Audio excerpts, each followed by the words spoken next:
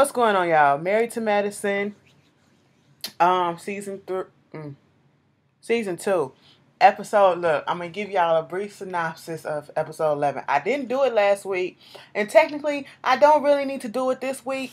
But I'm gonna just put them all together because, last week basically, it really wasn't much to talk about. And that's not saying that the episode wasn't good, but it just really wasn't worth a review because basically everybody minus Mariah, they went to the this little couples retreat up in Blue Ridge, and you know everybody. It was basically the introduction of them getting there and getting settled, and everybody coming together, figuring out where they're gonna stay at, having fun. It was a lighthearted episode. It was cute. They was talking about cheating and, kind of find out Lisa Nicole's husband, Darren, I think that's his name. He was basically like, it's cool to cheat while you dating, but when you marry and you decide to get married, you can't do that. And I was like, what? So come to find out, he was cheating all up on everybody when he was dating, including Lisa Nicole. And, she settled for that shit. And he was like, the way he kept on getting away with it was because she kept on taking him back. And I said, well, since you put it that way, I mean, hey, if she gonna keep on taking you back, you might as well keep on doing it. But that's still fucked up to do anyway. I don't like that logic, What makes being married more different than, being boyfriend and girlfriend or in a committed relationship, or any type of relationship, committed or not. I mean, whatever. It's called being faithful. And if I can't trust you to be faithful and to have my back in a relationship, even if we're not married or if we're not, why would I trust you enough to want to be in a marriage with you and not think that in the back of my mind that you're going to be still cheating? Like, I know Lisa knows that, probably still think that shit. You can't tell me she don't. But anyway, that was basically what happened on episode from last week. And what's his name? Not Eugene, but Greg. He was basically saying that, it's not impossible. It's not possible for a man not to think about cheating or to think about another woman or some shit, even if they're in a relationship or whatever. I got where he was coming from, but boy, but I understood. Because everybody thinks about somebody else when they're in a relationship regardless. It's just fucking human nature. That don't mean that you got to act on the impulse. But then Dr. Simone had told Toya or whatever that basically she did invite Mariah and Mariah might be popping up. Okay? And that was basically the end of that episode that happened last week. This week everyone is together. They doing the camping thing. They in the cabin, fixing breakfast for everybody, and they out playing with each other, having a good time. What really threw me off was at the very beginning when everybody woke up. Okay, they gonna go over to Simone them cabin, and Simone was supposed to be cooking breakfast for everybody, but her husband, Eugene up in the kitchen, being doing what he do, I guess. But what threw me off was the fact that Quad was up there with her own makeup person, her own hairstylist, like she was still up in Atlanta, like she was finna go somewhere important. Baby, you are in the fucking woods, okay? This is the time where we don't give a fuck how you look. Alright, we finna go out, we finna go play, we finna just be natural. What is wrong with that? Girl, you blew me with that shit. I said, are you goddamn serious? Get over your fucking self, okay? Ain't nobody in here looking at you but your husband and everybody else that already seen you without your wig. Come on now, like, stop playing. It was just a little bit too much. I thought she was doing too much with that one, but, it was cool to see everybody come together. But then, Toy was kind of being a little messy, just a little bit, but I get why she said it. She was warning them that, Mariah might be showing up, and Dr. Simone basically invited her. And Quad was like, wait a minute, what? She felt some type of way because she was informed and thought that everybody else thought that she wasn't coming. And, it's real. I don't like the way Dr. Simone went about it. If everybody said that she wasn't coming, don't go behind the back and then go say, well, I think you should just pop up, just in case, and try to talk and be the peacemaker, figure stuff out and talk to Quad or whatever and talk to the ladies. If that is not what they wanted to do on that trip at that moment, that is not what you shouldn't be planning stuff behind people's back. So I get why, people were frustrated and everything. Do I think that Quad and Mariah needs to talk? Yes, the fuck I do, because I am so tired of Quad, when her name pops up, she's feeling some type of way. She wants to get so upset. Like, girl, I get your issues with Mariah. Either let it go and move on, or go on over there and just talk to the bitch and let it go from there, okay? You can't. Quiet is basically letting this girl control her fucking life, control her damn emotions, control what she does. If, you can't really do nothing because she's going to be in the presence. So she's just, every time you hear her name, oh my God, my energy changes and this changes and I just can't stand it. No, if it's that much, go ahead and talk about it to that person and get the fuck over it, because I'm tired of hearing about the shit. But, so, yeah, Quiet kind of confronted Simone about it. And I guess the other girls was like, no, they didn't want Mariah there because it would have been some mess. And true enough, it would have been some mess if she would have been there. Because I honestly don't think that...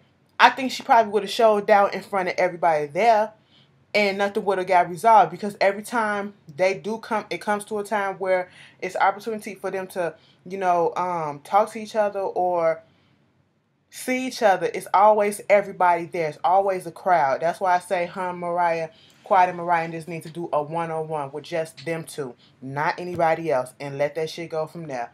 Because you got everybody throwing their opinions about this and throwing their opinions about that. And it's clear that everybody done took sides already on who it is. Who they fucking with or not. Do I think it's fair? Not necessarily, because, Mariah hasn't really told her side. I don't know if it's that she's refusing to talk in front of people, or she thinks she don't need to talk or whatever. So therefore people are already, forming their judgments on her past habits with them. But still, she hasn't really said nothing, and, she's doing her own self a disservice. Just go ahead and end that shit. But, Quiet confronted Simone about that and said it was kind of messy, and tried to say that, Toya was being messy for telling or saying it and talking about it. And she was like, I'm just trying to be the peacemaker. And Quiet is like, if I don't want to talk to her, why do you keep on trying to make situations that I have to talk to her or see her? And I agree with Quiet. If I'm not fucking with somebody, don't do that. Okay? Unless I say I want to, don't do that. If I didn't ask you, don't try to be a peacemaker. All right? I want to avoid the situation. I don't want no drama at this event right about now. I want to go to an event and let it be drama free. So let me handle that shit on my own. You stay the fuck out of it. And what they need to do is stop fucking telling their business to every goddamn body. If you're not going to settle it, shut the fuck up talking about it. You telling this camp, you telling this camp, and you telling this camp. And yet, none of y'all talk to each other about it. Like, shut up. That's how shit spread, and that's how shit get blown out of proportion, and that's how shit continues to get bigger and bigger and bigger for no fucking reason. Okay? And, Simone tried to act like she didn't remember telling Toya that about Mariah showing up, trying to make it seem like Toya was trying to be messy. But, Simone, you did say that. You did say that, okay? She wasn't making that shit up. But they got past that. Jackie husbands finally come there. They all having a good time. They go zip lining. At first, Dr. Heavenly didn't want to do it, but then, because her husband went on ahead and did it, she was like, okay, I'm going to do it. Did y'all see when they woke up and Dr. Heavenly was like, good morning, Daddy? Every time she say Daddy, it just irks my soul. It does something disturbing to me. Like, no, no, no. I can see if you fucking... I don't know why that's so acceptable, but I can see people doing it when you fucking or whatever, and you be like, oh, Daddy, or Poppy, whatever the fuck. Hey, okay, but in everyday life, Daddy, you want this? No, you're not my dad. I'm not gonna... No, it's just... No. Just no. After that, they played football, and, the men, they was having this little discussion about, I guess cheating again, and having a side piece on a side piece or whatever. Then they had this little counseling session where they was talking about the questions and how many times a week or should you have sex and all that stuff. And Toya, she's so open with her shit. She was like, we wanted to have sex once a week, but that shit don't really happen. But because they work a lot and all that shit, it's understandable. Then they started talking about Dr. Eugene gonna say something when you're in a marriage, basically, because I think Greg was basically saying something about when you get married, the marriage is supposed to be the priority.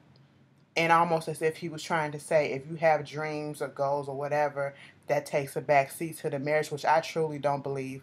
I don't know. That's just a fucked up way of thinking, if you ask me. And, and Dr. Eugene, he gonna say something like, when you want to have kids, when you come up into a marriage, if I come in with money, it's no longer my money, it's our money. She got a uterus. When we get married, it's no longer her uterus, it's our uterus. And I'm like, boo, no. It took Dr. Jackie's husband to come in and say, when you want to have kids and you want to do stuff, you have to compromise. One person cannot make the decision for the whole thing, for the whole marriage, for two people. Y'all have to, come to some type of compromise. And then Dr. Jackie got teary-eyed because she was basically saying, she wanted to give him a son, but she couldn't give him that, and yet he still stuck around with her and loved her. I was like, oh, Dr. Jackie is my favorite. There you go. There you go. She can be shady as shit, and I don't have to agree with everything that she does, but she the only bitch on there that got fucking common sense. Like, all the way common sense, okay? And she uses it. But, Quad had a conversation with her husband about wanting to be on birth control because she's not the type of person who wants to get married, be in a marriage where she actually has to depend on her husband. And what if something goes wrong and they get a divorce and she has nothing to fall back on? She wants to still have that independent spirit, and she's not ready to have a baby yet. She do want to have a child. I don't think she want to have a child with him. I'm just honest. I'm just being honest. But it was still kind of cute to see them together, like that. And he was like, I get what you're saying. I get what you're saying, but just don't get on no birth control right about now. Give us 3 more months, and then we'll revisit this conversation and see what it is. And the way that they came together on a compromise, I like that. That was real cute. This shit with Mariah having this conversation with Aiden. Aiden like, well, damn, what the fuck did I do? How they vote you off the island and then I get fucked around and get the backlash of it too? Like, I didn't do shit, And he felt some type of way.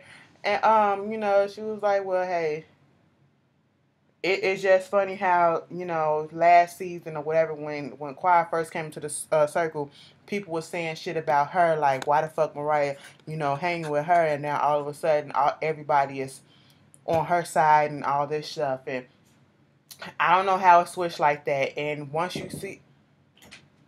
I'm going to say what time. Come on, tomorrow. 8 o'clock. Once you see the dynamic, like I said in the last review, Mariah did have issue with the fact that more people was kind of drawn to Quad, so she feels the type of way, and I think that shit is true because every time Mariah talks, she talks as if, when she talks about Quad, she's talking as if, how come everybody is more drawn to her? What is it about Quad that people like, and why are people turning on me or whatever? It's your attitude. I'm not necessarily here for Quad, but if it was between Quad and Mariah, I would definitely choose Quad, okay?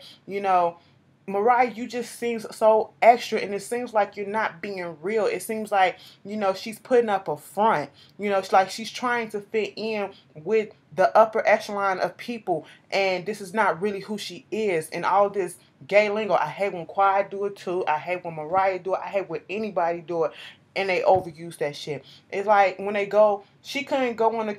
I'm glad she didn't show up to their little cabin. I'm glad she didn't show up. Okay, but instead of going there, she goes on this glamping trip with another set of so-called friends. Like, everybody is her friend. And I just don't believe in that shit. Like, you can know 50 people and you cannot tell me that all 50 of those people are your close friends, okay? These are close friends, in my opinion, are the ones that you can call every other day or every day and, text all the time and do all this shit. That's close people. That's close friends. These other people, they may be your friend. They can be a friend, or every now and then where you hit, go party with or associate or whatever. But everybody's not your friend. Okay, I just, everybody can't have your time. All right, and some people just there to play atmosphere. Some people just there to fucking kiss your ass. I don't know, or be lackeys, whatever. But everybody can't be your friend. I'm just saying. And all of a sudden, you get with this group of friends, and you saying that they your real good friend, and you telling them your business about what's going on between you and Quad. And I'm like, once again, stop telling everybody what's going on. Keep it between you. I just don't understand that. I don't tell my business at all. I don't. And if I do, I only tell it to the people that's involved. You know what I'm saying? And if only people that I truly, truly trust, that I know will give me the good advice that I need. Other than that, I'm not saying shit to nobody else who don't need to know it. Okay? And it just felt so contrived and it felt so fake when she was with them at the glamping trip or whatever. And then, of course, Mama Lucy and Lake is there. And I'm like, damn, what the fuck does Lucy and Lake do? Because they always with Mariah. And they're her downfall, okay? Because they keep shit going, all right? I don't know. Like, they just irk me. But other than that, like I said, I really do want Mariah and Quad to just sit the fuck down. Cause no lie, I kind of was here for Mariah when she was on the first season, but then, all this shit just started popping up, and I was like, girl, you just doing the most. But I really want them to sit down and actually have a grown up conversation. No yelling, no going back and forth. Just you tell me what's going on in your life, and I'm gonna tell you my perspective on this, and then we come to some type of conclusion in the middle, whether we're gonna just let this shit go and be friends, or let this shit go and not talk about each other at all and not deal with each other at all. That's all that I want, because it's getting tiring, and I want them to get back to everybody being as a whole on the show if they bring it back for a third season, because this is getting like bullshit. But that was cool. The next week, Simone and Quad get into it a little bit, and I just like, Simone was talking to Quad, and she walked the fuck out. Quad said, "Wait a minute, did she just walk away from me?" Bitch, yes she did. And I heard Toya and Simone got into it at the reunion. So, we shall see about that. Yeah. So this is the review for episode 11 and 12. Really nothing, but it was two cute episodes. I actually like these two episodes. It was real fun, if you ask me. I do like to see them with less drama. So yeah, y'all tell me how y'all feel about it, and I see y'all later, or I see y'all tomorrow. Love and hip hop. Peace.